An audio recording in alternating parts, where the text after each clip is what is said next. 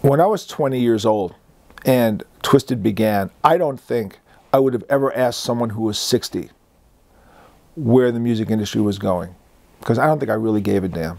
I think that I would look around at my peers and see where, I call it observing your playing field and seeing where the scene is at, rather than go to, let's say, Elvis Presley's producers and go, hey man, give me some advice as to how I can move forward in life, because I don't think that they're seeing things the way I'm seeing things. Now maybe when they were 20 they were seeing things their way, but I was 20. So when I talk to 20-year-olds, I say to them, number one, I didn't have a mentor. I never had a mentor.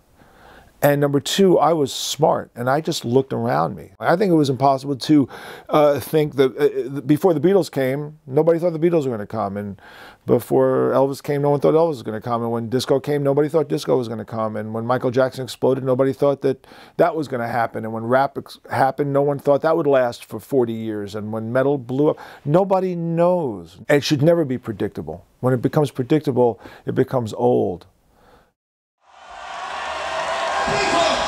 Still believe in the power of rock and roll music. Hey, thanks for watching. My name is Daniel Sarkisian. I'm an independent filmmaker from Toronto.